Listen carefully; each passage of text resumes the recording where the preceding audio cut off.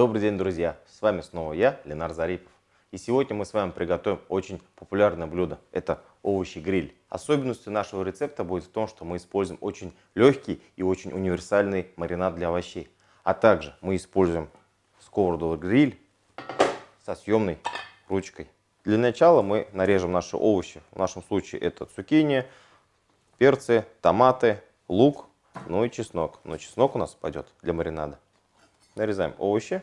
Лучше всего нарезать их следующим образом. Отрезается шапочка, нижняя часть и затем уже крестик. Получаются вот такие соцветия. Но внутреннюю часть мы уберем.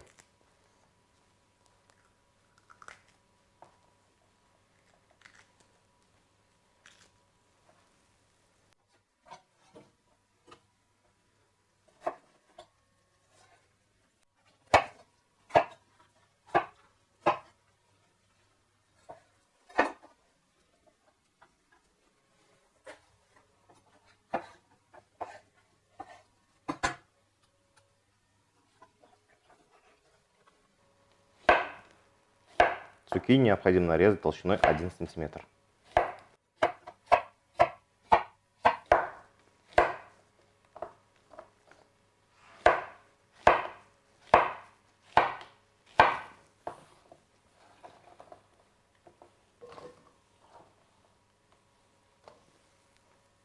Далее репчатый лук.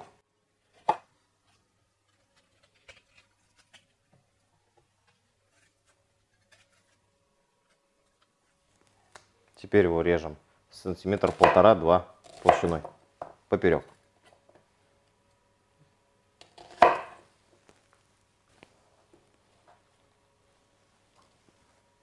Последними у нас идут томаты. Томаты можно нарезать вдоль, можно поперек.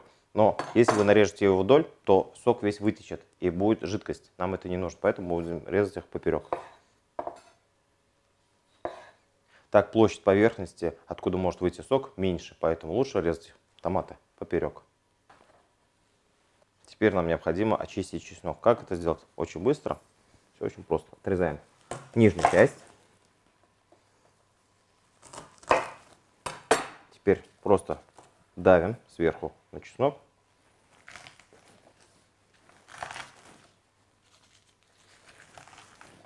Перекладываем это все в миску с крышкой.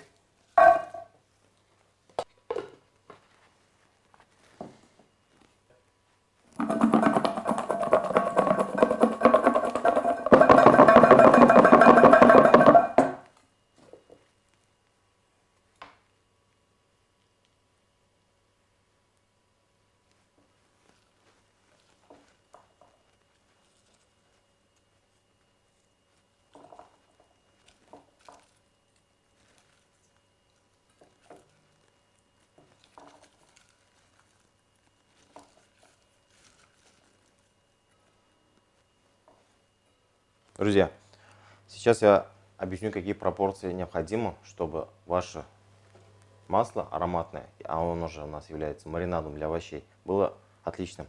Дело в том, что на каждый зубчик чеснока требуется 50 мл масла. У нас 1, 2, 3, 6, 8 зубчиков. Один очень маленький, ну 2 маленьких, поэтому мы рассчитываем 6 на 5, 30, значит 300 мл нам необходимо масла.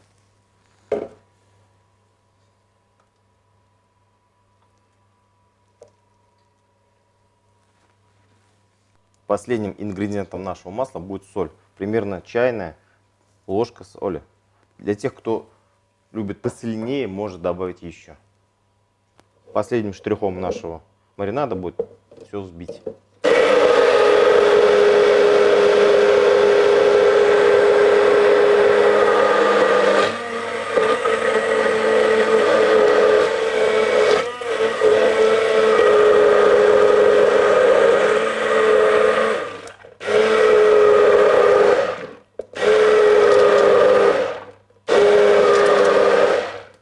Готово. Наши овощи готовы, наш маринад готов. Теперь необходимо все смешать.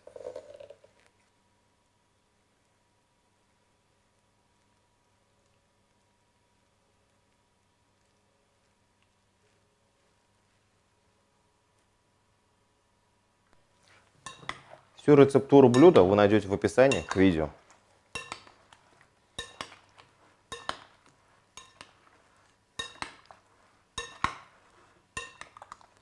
Для того, чтобы овощи промариновались, достаточно небольшое количество времени, от 5 до 15 минут. Теперь необходимо поставить на разогрев нашу сковороду-гриль. Мы не будем добавлять масло в сковороду, поскольку масло есть в овощах.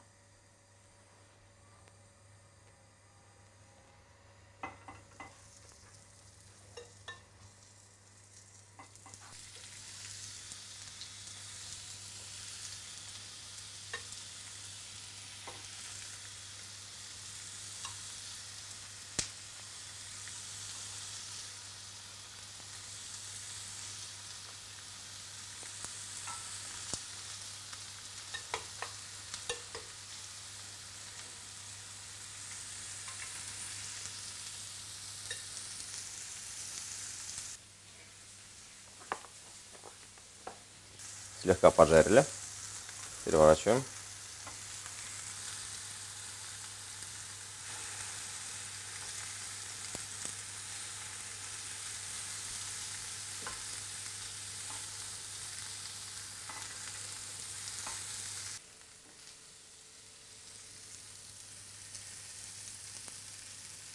Мы обжарили наши овощи с двух сторон. Теперь будем их перекладывать в большую миску.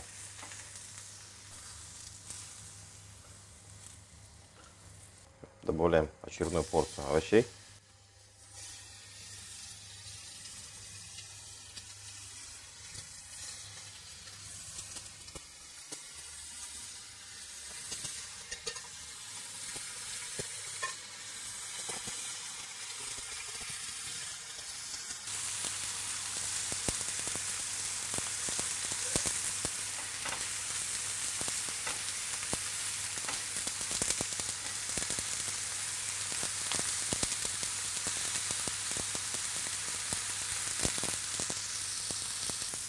Итак, мы будем обжаривать весь объем овощей.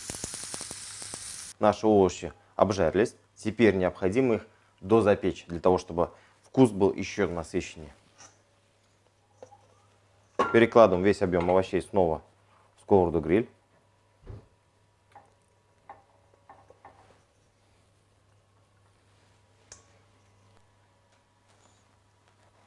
Разогреваем духовой шкаф до 200 градусов.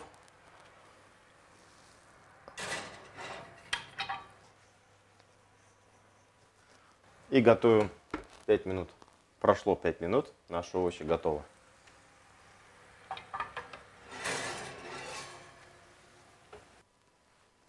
Наши овощи готовы. Осталось только подать и съесть.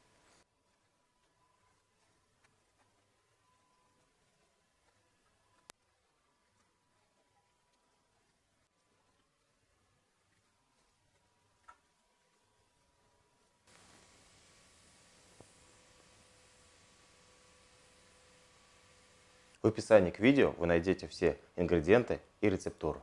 Приятного аппетита, друзья!